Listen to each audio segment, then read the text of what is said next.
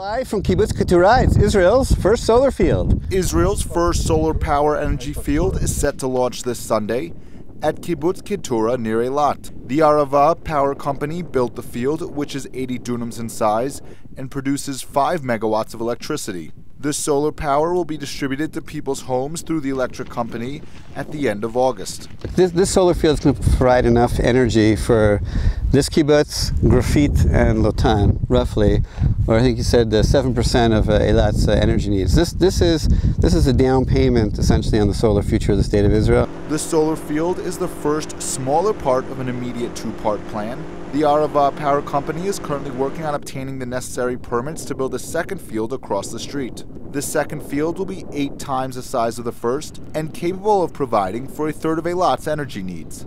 Dr. Tarek Abu Hamid, who researches renewable energy at the Arava Institute, says the region is ripe for solar power collection. In this region, the Arava region, we have one of the highest solar radiations in the world, which gives us the opportunity to test and evaluate the PV technologies. Israel is out of power. We have a power deficit. You're supposed to even have a 25% reserve.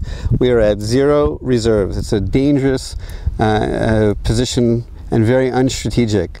The state of Israel has to realize that the sun is free, is forever, it is a gift from God, and we have been blessed with an unlimited amount of sunlight.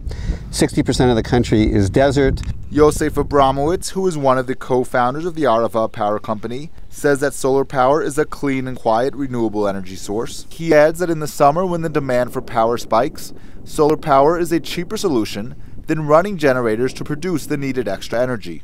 So this costs a shekel 52.